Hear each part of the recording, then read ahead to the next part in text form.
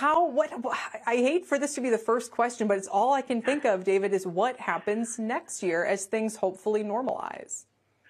Well, I think we expect the first half of next year to be somewhat like the second half of this year, with somewhat restricted leisure options.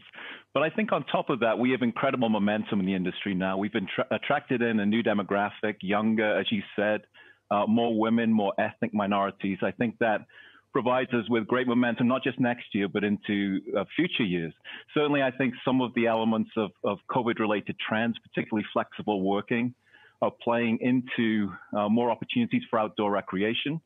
And we have offerings like our Freedom Boat Club, which caters particularly to time-constrained people. Sure, but I guess my question is this. For all these people who are buying a boat who wouldn't have been in the market before, they're not going to need another one the following year. I mean, does that pull forward a lot of demand? And I take your point about how work from home could create more time and more kind of structural demand for boating. But what other factors could make up for what otherwise could be a quiet period after people go back to normal? I think a couple of things going on, Kelly. One is that field inventories are very low this year. So a lot of people who would normally have replaced their boat didn't get a chance to this year. We expect that replacement trade to come through next year. And then when you think about it, we were in the middle of COVID in March and April. So new boaters who entered the market had a very short time window to make the decision to get into boating. We think that's going to be a much longer window for next year. So people making decisions even now in the winter to acquire boats. I looked at retail finance applications this morning. They were up about 90% over the same period last year. So that is a really strong leading indicator of good retail next year. Wow. What are the other factors that go into this decision? We've seen obviously a large portion of the population moving out of urban areas into more suburban ones. Obviously, maybe fuel prices at some point on the margin. Have boat prices increased as a result of this?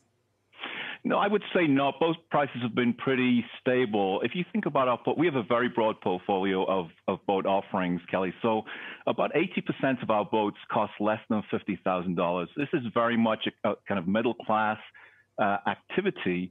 We offer a number of ways onto the ladder, value offerings at $10,000. And we'll be offering even more beginning next year. So plenty of ways onto the boating ladder for anybody who wants to get on it.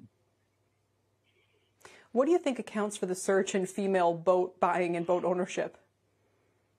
I think it's part of this demographic shift that we're seeing. We saw this year a lot of new boaters, more female, as you mentioned, but also younger. So the average Brunswick boat buyer was in the low 50 years of age up until this year, and now it's in the high 40s. So that's enough for a significant demographic trend and more ethnic minorities. So I think people, when they say the attraction of boating, it certainly is attractive. It appears even more attractive sometimes at this time of year.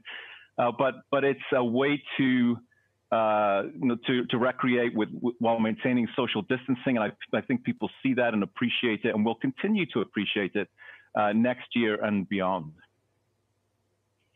Yeah. Well, David, it's been a pleasure having you today to talk about this boom that we are seeing. By the way, how cold are people? You can't go out there in the ice. I mean, at some point, it gets too cold, right? You would be surprised about how persistent boaters are, Kelly. There'll be people out there on the lakes right now, and there'll be people out there on the lakes in February as well. So if you're a boater, you'll take on some hardships to get out in the water and maybe go fishing or just for leisure. Shepard Smith here. Thanks for watching CNBC on YouTube.